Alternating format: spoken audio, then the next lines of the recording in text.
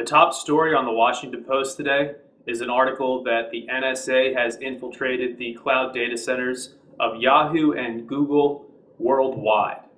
Now, this is not some conspiracy theory that I found on a discussion forum. This is the top story in today's Washington Post. This is really important because what it shows, what this document shows, is that the NSA has found a way where the public internet meets Google's cloud.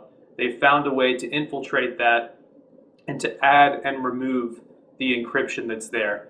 And the document, as the Washington Post points out, is a bit cheeky because they put a smiley face there where they've managed to infiltrate this. They actually put a smiley face, so at least these people have a sense of humor, even if they don't have any respect for our Constitution and laws. So what this document shows is that the NSA has access to clear text data within Google's cloud.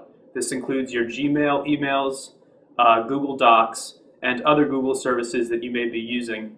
And this affects people around the world, not just people in America.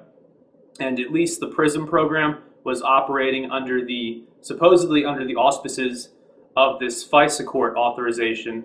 This program, called the Muscular Project, is operating under no court order whatsoever, and it is targeting, quote, flagship American companies, according to the Washington Post. And these companies include Google and Yahoo, which are two of the most prominent internet companies in the world. So if you use Gmail, if you have an Android phone, this affects you. I will link to the full article in the video description below. Please share this information widely. This is not some abstract thing. This is something that affects you. You know, unless you want random government agents snooping through all of your emails whenever they want, or snooping through the photos that you store in the cloud, photos of your family and friends, photos of intimate partners, text message communications, group documents that you've shared or worked on at your workplace or the organization you work for, unless you want all of this stuff potentially being rifled through by an unelected security official, this is something that needs to get out there because it's in clear contrast to what these guys are saying to Congress right now.